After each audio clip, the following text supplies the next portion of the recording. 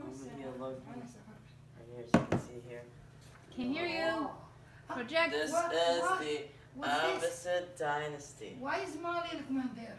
Because I put it there. Because She contributed to forcing me into this your presentation. credit. Why? And you are also. Me too. Yes. Okay, وبعدين so مولي let's provide some detailed context of the Abbasid dynasty. So, of the Abbasid dynasty, it can also be nicknamed the Abbasid Caliphate because after the Prophet Muhammad there were three caliphs, the companions of the Prophet, then the Umayyad dynasty, and then the Abbasid Caliphate, as says here, the third caliphate to succeed the Prophet Muhammad. It was an Islamic empire of the second of the two great dynasties that were made in that Muslim empire. So it was after the Umayyad dynasty that came the Abbasid dynasty. Those two are dynasties. The companions of the Prophet and the Prophet himself, not dynasties. They're caliphates. And it started off by seizing power from the Umayyad dynasty at 750 CE, and then losing its power until it got a Mongol invasion and a loss of Baghdad, their capital, at 1258 CE. This is the Abbasids اللي نصر. So this sign right here is a depiction of their main symbol for the empire, and this is Allahu Akbar, which is a really important thing as well. So the map of the empire, the geography of the empire. So the Abbasid dynasty, they didn't focus on conquering lands like the Umayyad dynasty was.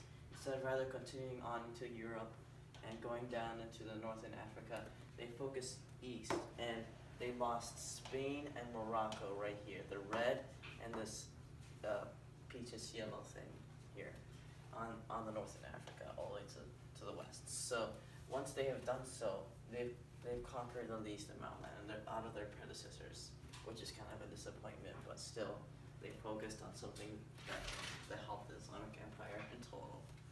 As you can see, it's located in the Middle East, right here, and northern Africa. Well, up to this purple region here. And here is just a much better depiction of it, right here, where it shows its ending point at this corner. Can you project your voice, please? Did it expand Okay, it to I will Europe? Because I say Asia. Yeah. Because you said only Middle East, so. This is whole considered Middle East right here. This whole region, No. including Middle Syria East, and Iraq and Iran, it includes the Middle East, yeah. It includes not just the The yellow one Arabian. is That's just the a- Arabian Peninsula. Yeah, the This yellow right ones here. ايش اسمها هذه؟ Arabian Peninsula. Russia or India or the Here, yellow one. I'll reverse it for you to come see my That's okay, audience. that's okay. No. Me too. I need to help you. No, the yellow one. هذاك اللي هناك This one? الأورنج ده. An orange, that's Afghanistan. Iraq and Iran. That's part of Iran, and the rest of it is Syria and Iran. كبرها.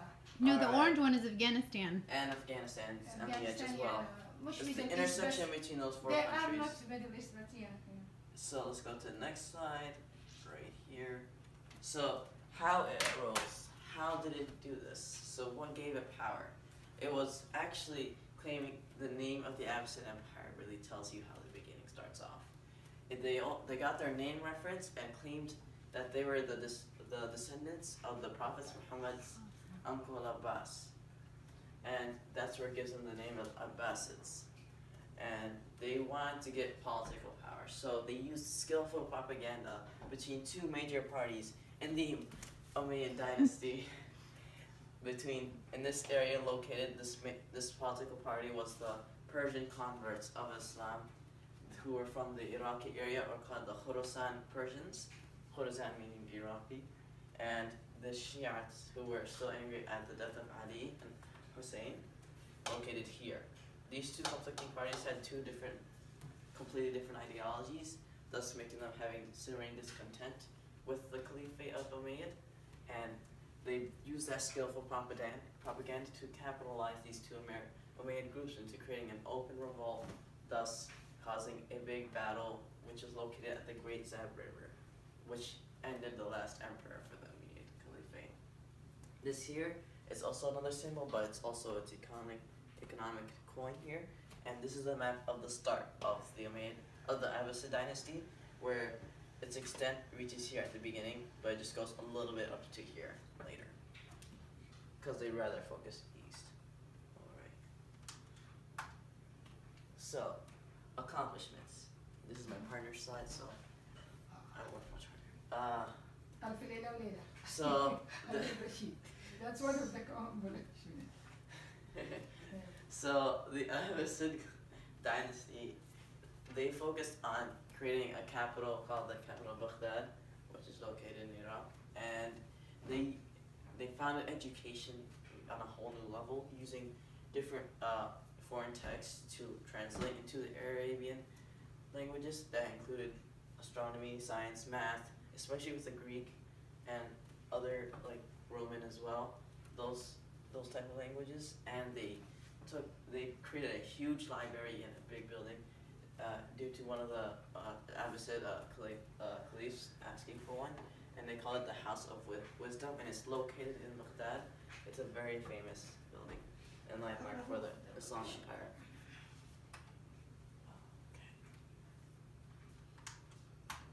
Okay, so I bring back the map once more for the final time, because I would like to talk about where its accomplishments is in a geographic way. So I said before, they moved their capital to Baghdad right there. It's pretty small to see, but it's located approximately here. And that's where the main part of Abbasid Empire was. And it helped it spread Islam, even though it didn't conquer that much land. So then they looked more east, thus losing their land here and here, which is one change they have accomplished. That included the Persians in Iraq and continues to point east until the empire ends.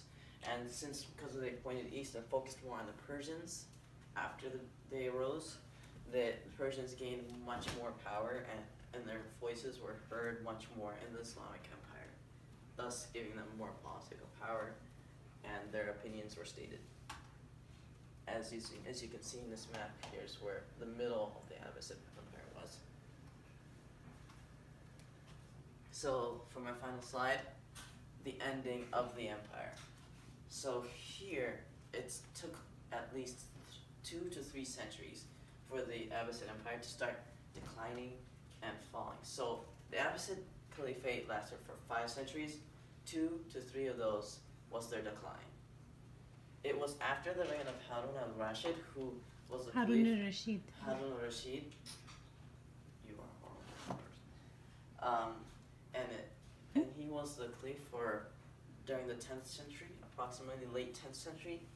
And once he left, the successor had horrible leadership, thus causing the governors and specific local principalities, politics men, to become more independent, and rather than uniting to the Abbasid Caliphate, and they used the slaves and Seljuk Turks to gain more power. Thus, these Seljuk Turks soon gathered up and took up some of the power from the Abbasid dynasty. That's when they came to America. Yeah, and so once they had these slaves and Seljuk Turks, these Seljuk Turks rather wanted to resist and take some more of that power, thus saw further diminution and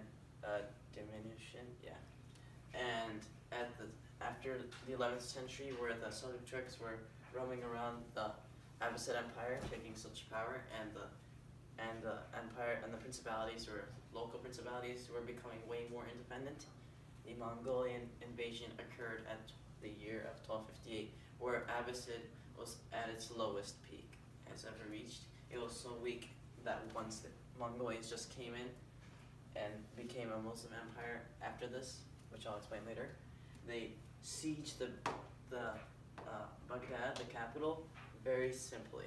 They just went in there, and the Abbasid Caliphate couldn't do that much defensive techniques to them, thus causing them to lose their empire.